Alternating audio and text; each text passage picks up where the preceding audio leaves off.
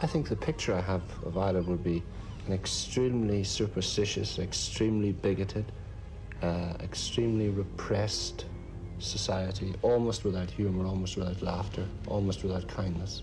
I'm sorry if I got the wrong impression, but that was the impression I got. Well, I think you did. I mean, I'm amazed that you say that. One of the things that English people, if I may say so, and Americans remark very much about Mother Ireland is how funny it is and how funny the people.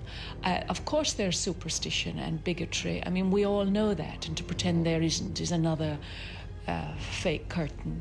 But if you think it doesn't have humour, I think that's really your problem, not mine. It says in the book, Irish, in truth, I would not want to be anything else. It means being at odds with all other nationalities and having a quite different philosophy about pleasure, about punishment, about life and about death. At least it does not leave us pusillanimous.